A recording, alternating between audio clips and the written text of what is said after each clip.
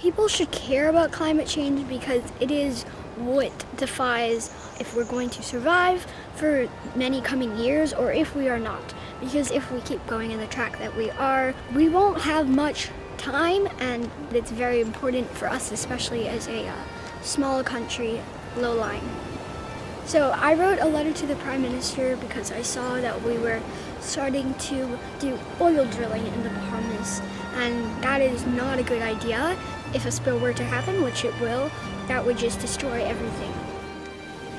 My name is Taryn. I am 10 years old and from the island of Eleuthera in the Bahamas.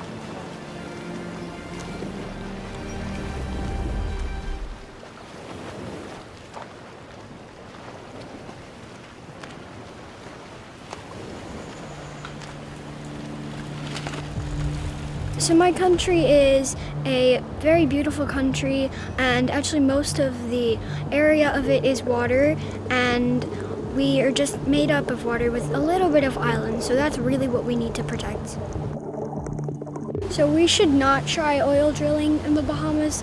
It is a very risky thing. We've already drilled our first well and it was empty, but we should not because it has so many different effects that would happen if it were to spill.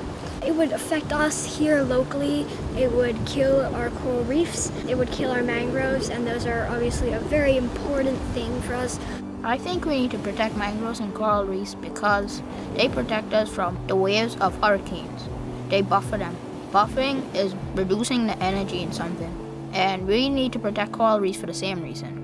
With climate change, the water is getting warmer, creating stronger hurricanes and bigger waves. I care about climate change because as the Bahamas is such a low-lying archipelago, we're extremely vulnerable to rising sea levels.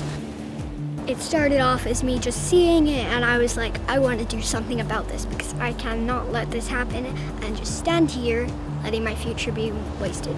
We are blessed with so much beautiful sunlight. We should not be pulling oil and extracting it from the ground when we have our beautiful solar energy that we are blessed with.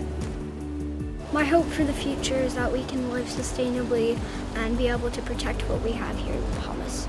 I love this country because it is a very beautiful country. It has so many gorgeous places that you can go, and you're just so free in this country. But it doesn't last forever, so we need to protect it.